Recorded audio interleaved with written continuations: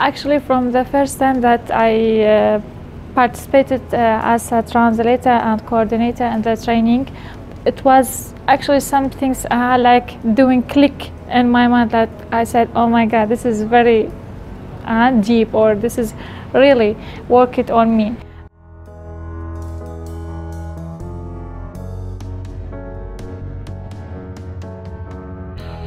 In non-formal education, I learned how to think, how to do, and how to be kind, how to be really that you not just talking. It should be in your behavior, in your beliefs. If you don't believe, it will not work.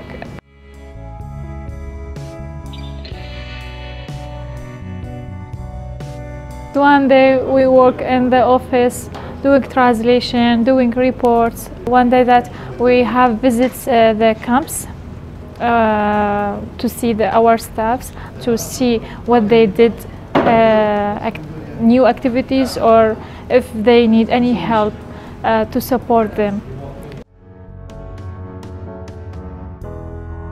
For example, in Suleymania, some children, their drawings was in the beginning were somehow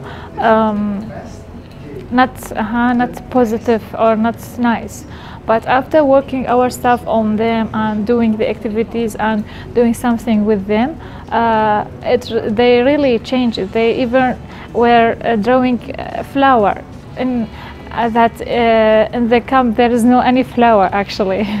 So it was something good.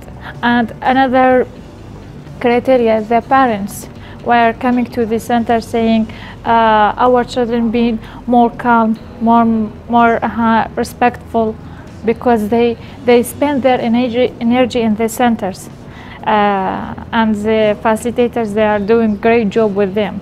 You are teaching the young people and the children in active way. So this is make them be happy. This is make them feel that they are really valuable